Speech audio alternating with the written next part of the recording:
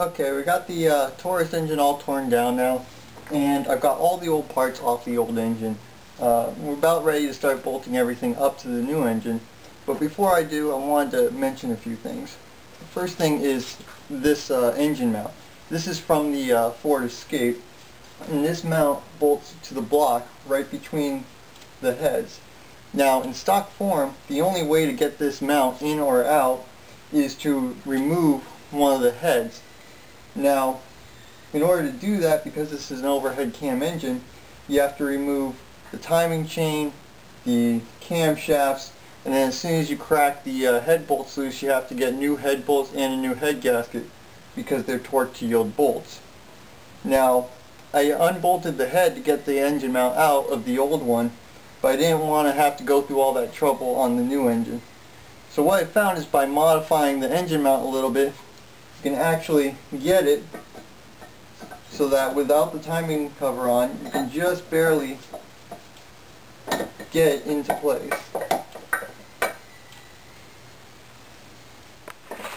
Now, in order to get this mount to fit, first thing I did, if you notice, right here there was a mounting ear that was unused. So I cut that off first, and then over here I ground a little bit away from this boss so that would clear the timing chain cover mount. And then back here, took a little bit out of here, and then there was a casting mark that was sharp like this right here. I just ground all that down. So now it just barely fits in there, and I don't have to remove the heads. So I'm going to just shoot this with a little bit of paint so it doesn't rust, and then bolt that on. Now, another thing I wanted to mention briefly is this little encoder wheel. Now, this wheel, along with a Hall effect sensor, tells the computer where the crankshaft is, and that allows it to run properly. If this isn't lined up right, the engine just won't run. Now, there's two notches in the encoder wheel for the crankshaft keyway, and that allows it to be indexed to the timing cover that you have. Now, the Taurus timing cover has the sensor on this side of the engine, but on the Escape, the sensor is on this side of the engine. And if the encoder is not matched up to the engine, to which timing cover it has, it won't run. Now, the rule of thumb for this is that with the encoder installed, when the crankshaft keyway is at the 9 o'clock position, the gap right here in the encoder wheel will be pointing at the sensor. So if I hold it up here with the crankshaft with the keyway at the 9 o'clock position, the gap would be pointing at the sensor. So this is the proper alignment for the Escape, and it does vary based on vehicle.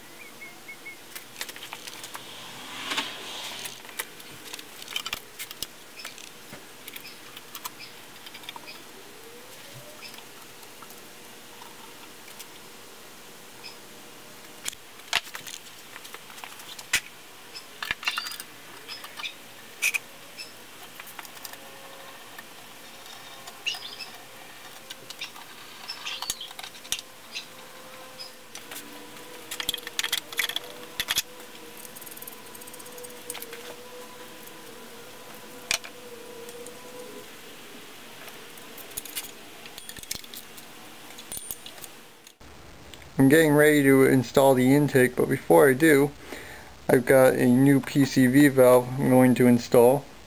Now these engines are known for Pcv valve failures, and if the valve fails in the open position, the engine will start consuming a lot of oil in a very short period of time.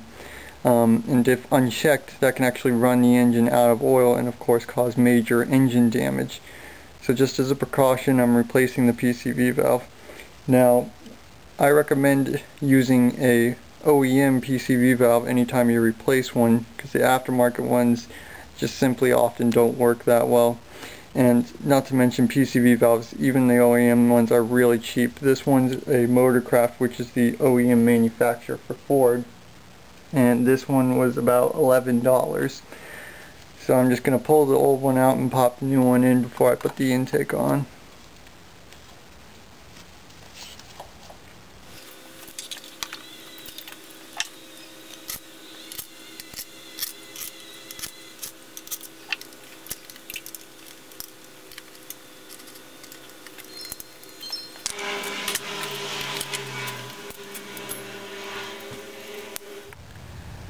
Okay, the engine's ready to go back in now.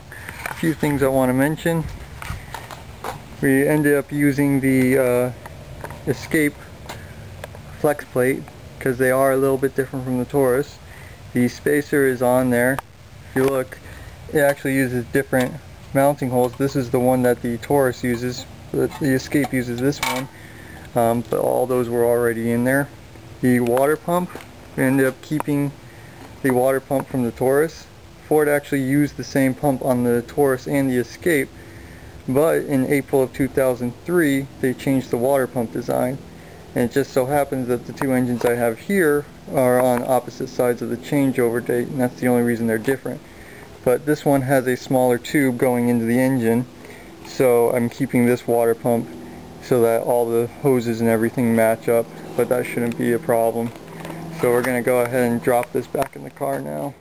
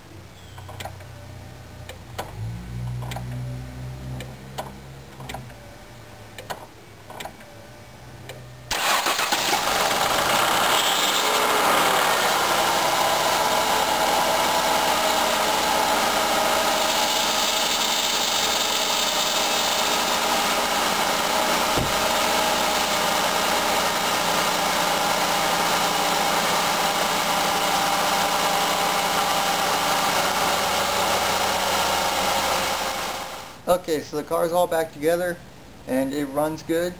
As you can see, it's not running right now because you can't hear me talk when it is running, but it does run. I took it on a test drive and it has very good power. I ran it up to like 60, no problems at all. For those of you interested, I'm going to include a full list of all the parts that I used for this, and I'm also going to be doing a teardown of the old engine and find out exactly what went wrong in it. So that about wraps it up here.